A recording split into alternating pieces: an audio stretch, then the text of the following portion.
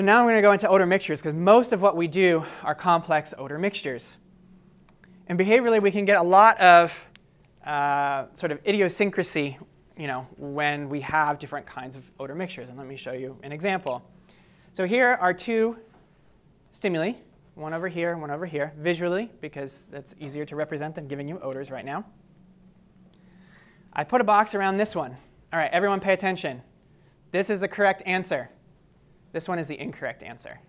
Correct, incorrect, correct, incorrect, correct, incorrect. All right, I'm going to show you a stimulus. Raise your hand if it's a correct stimulus.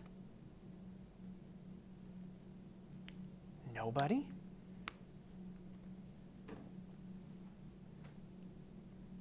Is it correct? Is it incorrect? Do you see the conflict? There's a conflict here, right? Do you pay attention to the red? Do you respond to red? Or do you respond to the triangle or circle? Respond to 2 out of 2. If you were a group of pigeons, you'd be split. Half of you would say it's a target, half of you would say it's a non-target. And this is what happens when we give compound stimuli. What component are you going to pay attention to? I give you an odor mixture. I give you your target packaged in a canvas bag. Are you paying attention to the target or are you paying attention to the canvas bag?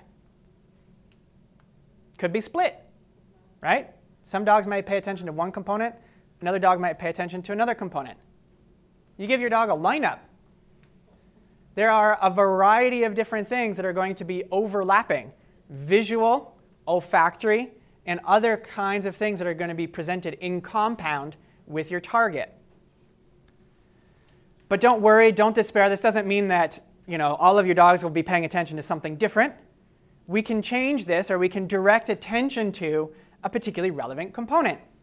So if I wanted to, for example, make sure that everyone in this room was responding to the color, I just have to give you more examples.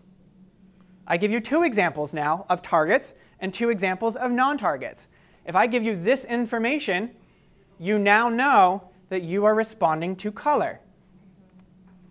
If I give you this information, you now know that you are responding to shape. So when we give our dogs an odor, like a particular type of smokeless powder and a particular type of package, am I training the dog to the odor or am I training the dog to the package? Am I training the dog to the background of the chair as well? Am I training the dog to the background of all the other things?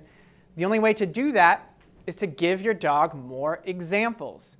So what you saw here was just 2 minutes of a 2-hour lecture with Dr. Nathan Hall. If you would like to see this, as well as other lectures and our online classes and webinars and seminars, and go to one of our in-person schools, just go check out fordcanine.com. We have all those things listed in our events section, as well as our classes, seminars, and webinars. Hope to see you there.